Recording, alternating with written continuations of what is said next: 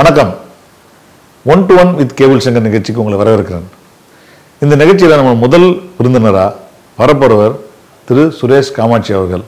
இல்லை, நீங்கள் தொடர்ந்து ஒரு எதிர்ப்பு சைடில் இருக்கீங்க. ஒவ்வொரு வாட்டி ஒவ்வொரு தேர்தல், நடிகர் சங்க தேர்தலாக இருந்தாலும் சரி, இல்லை தயாரிப்பாளர் சங்க தேர்தலாக இருந்தாலும் சரி, இப்போ விநியோக சங்க தேர்தல்னாலும் சரி, எல்லாத்துலேயுமே எதிர் சைட்லேயே இருக்கிறதுன்றது உங்களுக்கு ஒரு பழக்கமாக இருக்குன்ற மாதிரி ஒரு குற்றச்சாட்டு தான் நிறைய பேர் சொல்கிறாங்க அவங்க சைட்லேருந்து பேசும்பொழுது.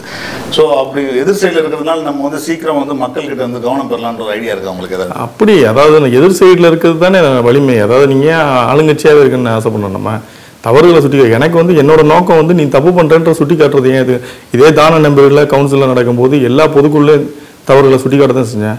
அவர் அதை ரிசீவ் பண்ணிட்டாரு. ரிசீவ் பண்ணி பதில் சொன்னார். எனக்கு அப்போ அவர் சோகாஸ் நோட்டீஸ் கொடுக்கல. எல்லா பொதுக்குள்ளேயும் பேசினேன். இதே ஞானவேல் அன்னைக்கு கைதிட்டி உட்காந்து கைதிட்டி ரசிச்சார்ல.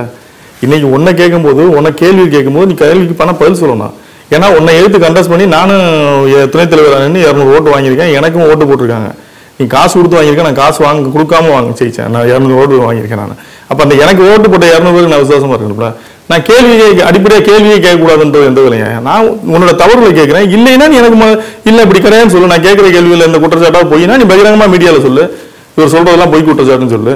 நீ அதில் கடந்து போக முயற்சிக்கிறது எனக்கு யாருனே தெரியாது அப்படின்றது அப்போ நீ இண்டஸ்ட்ரியே இல்லைன்னு அதை போன தேர்தலில் நீ செக்ரட்டரி போடுறப்போ நான் துணைத் தலைவருக்கு போட்டிடுறேன். அப்படின்னா என்ன தெரியாது நீ சொல்றேன்னா, அப்போ அடையாளம்னா என்ன? சிவகார்த்தியன் டேட்டு கொடுக்கலாம், நான் சூசைட் பண்ணிக்குவேன்னு சொன்னேன். இது அடையாளமா? இல்லை கொம்பன் படத்துக்கு பின்னாடி உட்காந்து அழுதுகிட்டு இருந்தோம். இது அடையாளமா? நான் அப்படி எனக்கு அழுகு தெரியாது. சிவகார்த்தியன் டேட்டு கொடுக்கலாம், இல்லை யார் டேட்டு கொடுக்கலாம் நான் சாக வேண்டிய அவசியமே எனக்கு கிடையாது. நான் யார் டேட்டு கொடுக்கலாம் நான் வாழ்வேன். ஆனால் ஞானவேல் சிவகார்த்தியன் டேட்டு கொடுக்கலாம் சூசைட் பண்ணி செத்துருப்பாப்ல.